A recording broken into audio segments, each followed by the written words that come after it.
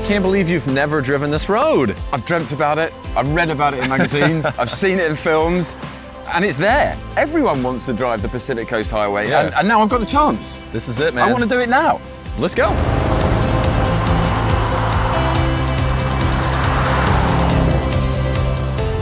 Here you are, man. You're actually driving the PCH. This has to be pretty cool for you. This is a special moment in my motoring journalist life. Yeah, it's a box ticked, yeah.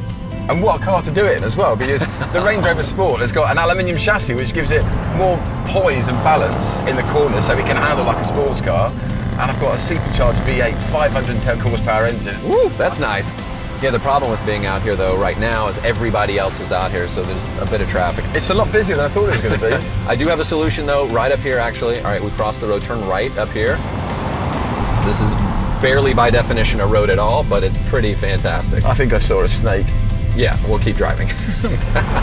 We've just come off those twisty, turny roads of the Pacific Coast Highway. We're now on a completely dirt road going up into the mountains, and I haven't had to do anything because the terrain response system has just automatically adapted itself to this new situation, and it just takes care of it.